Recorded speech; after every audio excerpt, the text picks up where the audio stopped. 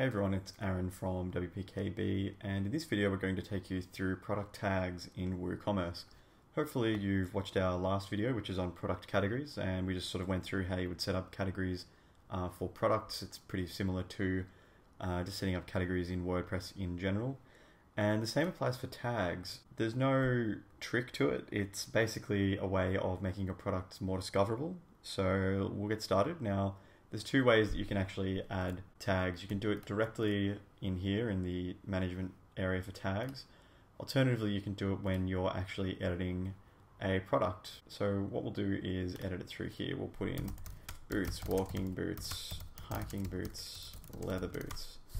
And then we'll just hit update and we'll go through and view that product. And here you go. So just below the actual name and price and add cart, you can see we've got a little bit of metadata about this. We've got the SKU, which we've discussed in an earlier video. We've also got the categories, which if you've watched our previous video, you'll note that they are also up here in breadcrumb navigation form.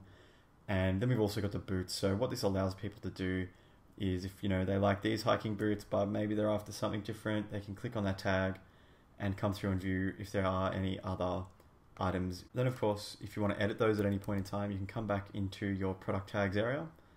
And you can see these are the ones that we've got here. Maybe we want to change the hiking boots category. We'll just maybe want to capitalize the first letter of each of those.